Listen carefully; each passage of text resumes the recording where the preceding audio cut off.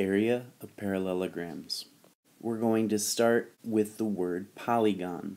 And a polygon is a shape that has straight sides and it's closed.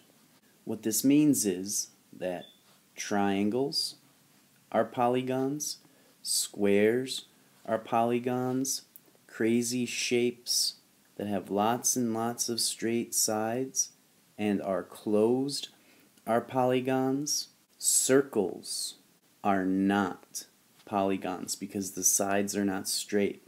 This U shape is not a polygon because it's not closed. So that one's not a polygon.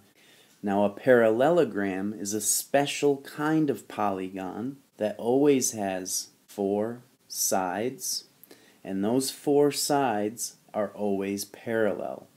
Parallel means that the sides go in the same direction. So for example, these 2 sides go in the same direction, this side and this side go in the same direction. This is a parallelogram. This one is also a parallelogram.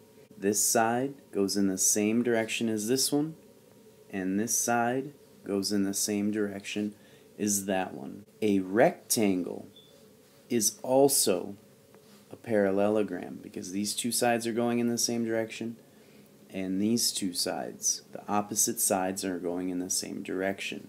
A square is a parallelogram. All of these have 4 sides with opposite sides going in the same direction. Well, perimeter's easy. That's just adding all the sides to find the distance around a shape. But what is the rule or formula for the area of a parallelogram? Well, we've already reviewed and talked about the area of a rectangle. If it was 4 feet by 6 feet, the rule for the area of a rectangle is area equals length times width. That would be 4 times 6 equals 24 feet squared. Now, it's very easy to change a rectangle into a parallelogram. If I cut it like this and take that triangle and move it to the other side, so the rectangle looks like this, and I take that triangle and put it on this side, it has the same area as this first rectangle. So what would be the rule for finding the area of this parallelogram? The bottom would still be 6 feet because I didn't take anything off, I just moved it, and would still be 4 feet tall. So we know the area has to be the same. It has to be 24 feet squared because we didn't get rid of anything. So they say that the area of a parallelogram is going to be the base, which is the bottom, times how tall it is, which we call the height. So the area of this parallelogram has got a base of 6 times a height of 4 is 24 feet squared.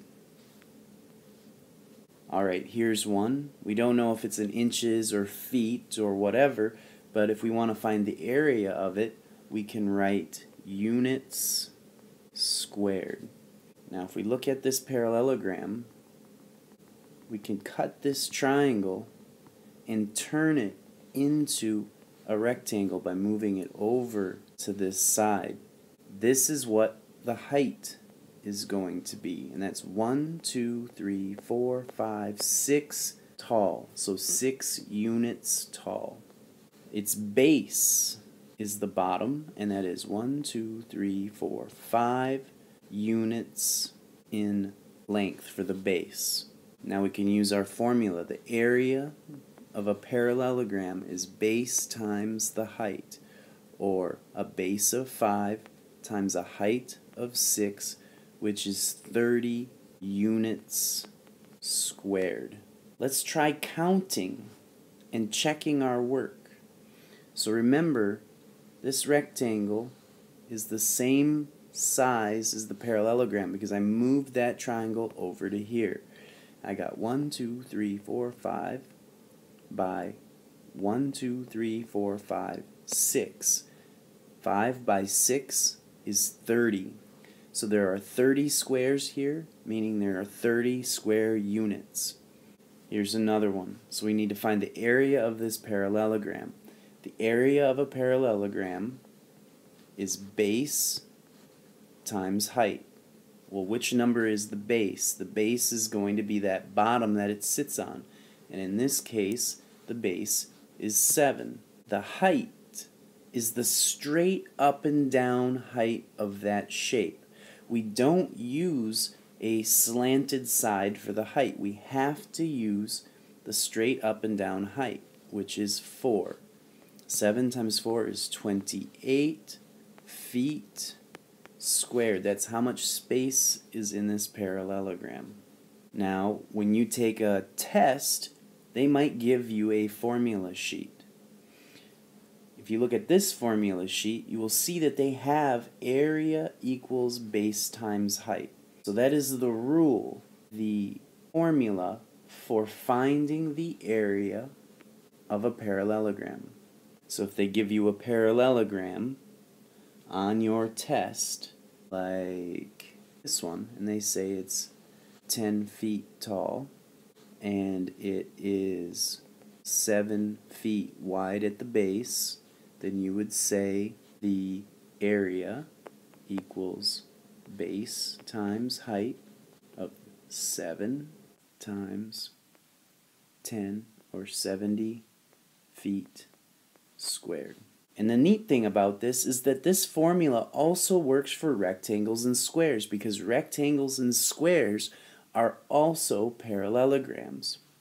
So if I give you the rectangle of 3 inches by 5 inches, to find the area of that, you could do length times width, or you can do base times height. The base is going to be 5 times a height of 3, and you'll find that your area equals 15 inches squared.